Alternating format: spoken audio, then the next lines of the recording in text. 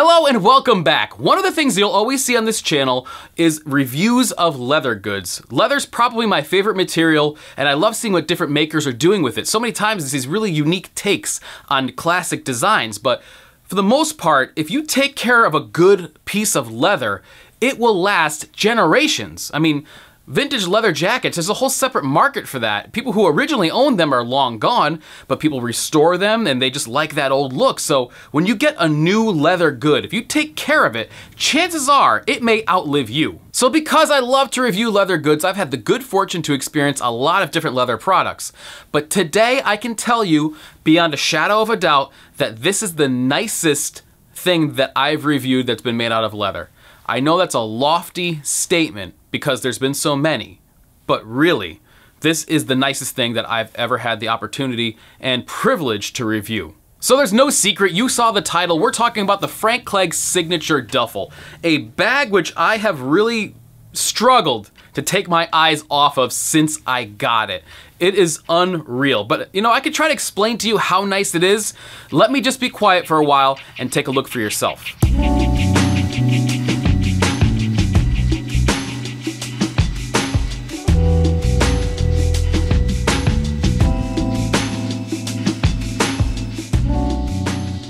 What we're looking at here is vegetable tanned tumbled leather, which is a lot softer and a little bit more supple than the traditional harness belting leather that you're used to seeing in most leather bags.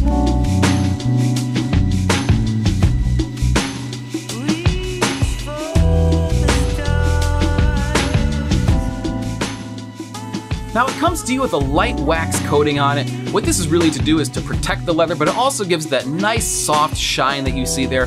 When the light hits it just right, it's really breathtaking. And this really just shows you the level of depth and character to good leather that you just simply can't get with fake leather or more inferior grades of leather. Everything we're looking at here is the best of the best. Of course, we're talking about that beautiful leather, the solid brass hardware, that gorgeous Riri zipper. I never thought I would say gorgeous and zipper in the same sentence, but here we are.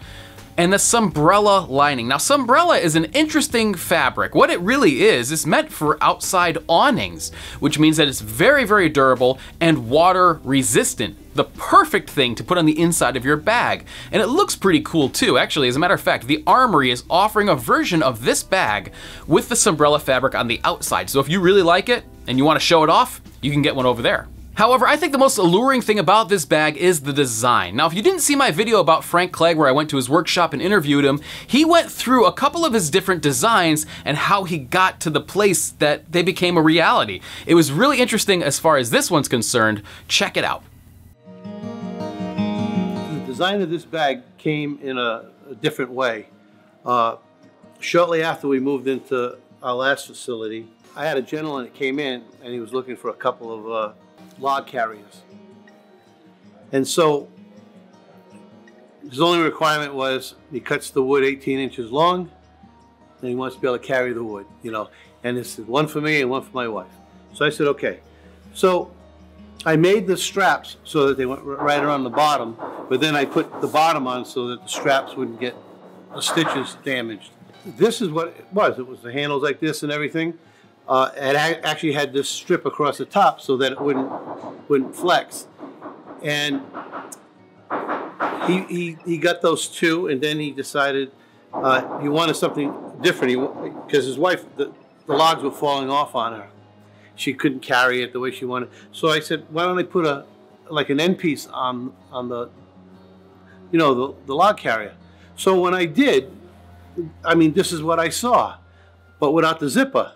And I said, wow, that looks like a nice duffel. I just like the way it looked. So this is actually the size that the log carrier was, this particular bag.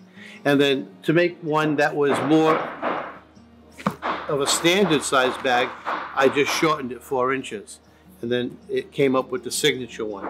So it's kind of funny that the humble beginnings of this gorgeous piece began as a log carrier, but I'll tell you what, that would be the nicest looking log carrier that you've ever seen. Now, I would never want to bring you a bag without testing it out for myself, because after all, it may be made out of the finest materials, it may look gorgeous, but if it doesn't really work in practical application, then what good is it? You might as well just put it on a shelf somewhere and just look at it. So what I did is I had a couple of video projects. I had to go into the city, and so I put all my stuff into this bag. All of my camera, my batteries, my media, microphone, all that stuff.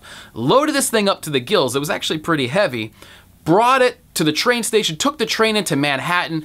I walked from Grand Central to where the video project was taking place, and that was about 2 miles away, with this. And so in that time, I was able to carry it a few different ways. I was able to carry it with the handles, with the shoulder strap, you know, slung across, slung over one shoulder, because it was so heavy, you couldn't just leave it on and forget about it. And it gave me a really good opportunity to feel how it held the weight, how strong it was, how comfortable it was to carry, and how good it was in application. And I have to tell you, it passed with flying colors. One of the things that really makes it useful is the way that that top opens. Now, I'm not sure that Frank actually invented this. It's the first time I've seen it, so maybe he has. Frank, I'm sorry, if you invented this, I don't mean to take anything away from you, but the fact that this zipper on the top opens, and it essentially opens as far as the width of the bag. It's like a wide mouth bass, this thing coming at you. You could put something big right down into it. And that means that when I was lowering my camera with all my gear in there, I didn't have to pull the top apart or anything. I was able to just open it up and drop it right in. Then you close it back up, zip it, and you're good to go. This thing really performed flawlessly. Not to mention, it really is a great experience to walk around a beautiful city like New York with something like this over your shoulder. If you've never done it before, I highly recommend it. Part of what makes this design so beautiful and such a fan favorite is its simplicity. There's not a lot of stuff on this, nothing that really doesn't have a use. So you have your clips on the side for the shoulder strap, you have your handles, you don't have much else. Really, that's all that you see out there, but everything that's on display is there for a reason. So in that way, it's very honest. There's no fake buckles, there's no redundancy of clasps just to look a certain way. It operates exactly as it should, nothing more, and what else could you ask from a bag? It's been really great. Now, one of the only things that I would like to see on the outside is maybe a small exterior pocket, someplace where you could just slide your phone, your passport, whatever. I really like to have an exterior pocket on my bags, but then again, this is a duffel bag. This isn't something you're gonna be carrying around all the time. This is a perfect carry-on, it's a perfect travel bag, but you really probably won't carry this as your main bag. Most of the time you'll have a satchel or something like that, so that's the place to keep those type of things. Maybe I'm judging it a little bit too harshly, but I always do like to have it in one exterior pocket just to slip those little items that you don't wanna have to open the whole thing up for. One of the things that Frank mentioned during our interview is the way that the handles sit.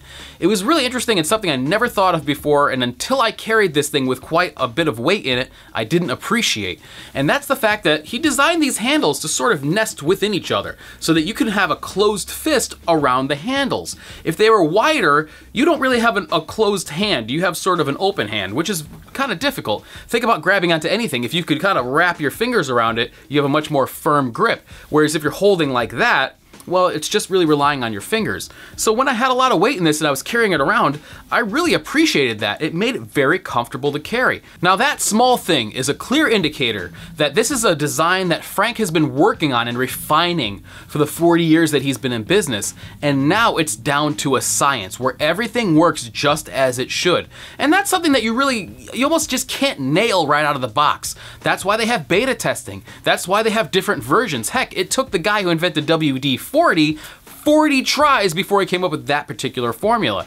So over the years, what we have now is the benefit of Frank's discovery, what works for people, what comes back broken and he has to repair, because to him, it makes a lot of sense to do it right the first time. It means less products coming back. It means more people recommending his products. And I have to say, after using this thing, I will be one of those people. Frank Clegg has been doing this since the early 70s. As a matter of fact, when Barack Obama needed a briefcase, who do you think he called? Frank Clegg. Now, agree with Obama or not, that's pretty cool to make the briefcase for the president. The Signature Duffle is a bag that I will keep and use for my entire life and hopefully one day pass down to my children. They're gonna have to figure out which one of them gets it, but you know what? That's on them. This is a piece that I can see myself using well into the future and it only looking better with age because that's what happens to good leather. Now a little bit more about Frank Clegg. If you want to go over there, he has a lot of different models. After all, I've been doing this for so long, he's been able to develop a lot of different things for a lot of different people. So he has a very, very big collection over there, something that definitely will suit you. But most interestingly is the different types of leather. I mean, you have your typical, you know, bovine leather and stuff like that, but you can also get shrunken leather, which is essentially when they take a hide and they tan it, they usually stretch it out to let it dry. When they don't do that and they just let it dry without being stretched out and held, it forms this almost exotic look to it. The pattern is really, really cool. And that's shrunken bison, which looks really, really good. I think I may choose that for my next Frank Clegg piece because it looks really interesting. Aside from that, they also have things like goat skin. They have crocodile. They have python. Of course, they have suede. They have their sombrella on the inside and the outside. All kinds of different things you can mix and match. And if you get in touch with them, they are able to basically make you anything you can possibly think of. But the thing that I really like about Frank Clegg is that he's there every day up in Massachusetts putting these things together with his sons Ian and Andrew. And it's a family affair, and you can tell that there's a sense of pride that they have for making this stuff in America, doing the best they can, and knowing that now with the internet, whatever you're making is going to be compared to stuff all over the globe, so it has to be truly world class. But in that effort, I believe they succeeded. This is a phenomenal piece, one that if you were to buy it for yourself, you'd be very happy, but I think it would make an even better gift and something that somebody would really be blown away by. But let's say that you actually want this as a gift. Well, do this, okay? Pause me right now.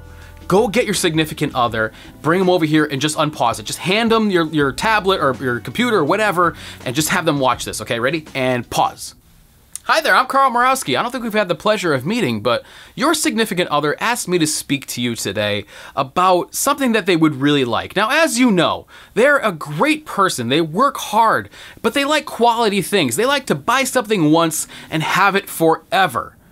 And it's because of that that I would like to suggest to you something to buy for them. Now, if you go over to a website called Frank Clegg Leatherworks, there are a bunch of different things there that this person would really, really like. And I think that it would be a really nice gesture if you just asked them what they really like over there and get them something that they can have and keep for the rest of their lives, for the rest of your lives together. Wouldn't that be something? You have the opportunity to give them something that they will have forever. And every time they look at it, they'll be thinking of you and how great of a boyfriend, girlfriend, wife, husband you are. So I really think that that would be extra special, and just take it from me, this is my 2 cents. If I had to make a recommendation though, it would be Frank Clegg Leatherworks. They are some of the best out there, if not the best, in the modern day to find a family that's making leather goods of this caliber. I mean, that's a rare thing, so jump on it now because who knows how long companies like this are going to be around. Thank you so much for your time. I really do appreciate it. You could go ahead and give me back to, you know, so-and-so. Okay, they gone? All right, well, no guarantees, but I think it worked. But if it didn't, if you don't get it as a gift this year, it's definitely worth investing in on your own. This is just such a wonderful piece. To give you an idea, I have this in the corner of my office, and when I'm sitting on my computer, I keep catching myself stealing glances at it like it's a beautiful woman across the way. And if that doesn't tell you enough about this bag, I don't know what else to say. This thing is excellent, phenomenal, the best bag that I've ever used. That is very high praise, especially coming from trying out over 24 bags in the last couple of years. That's saying something. Anyway, I'd like to know your thoughts. What do you think of Frank Clegg Leatherworks? Is it something that you want? Is it something that you've had for a long time? I'd love to know about people who maybe have had one of these things and continue to use it, and let me know your story down in the comments. I absolutely love talking to you guys down there. Let's keep it going. Thank you so much for watching, and I'll catch you next time.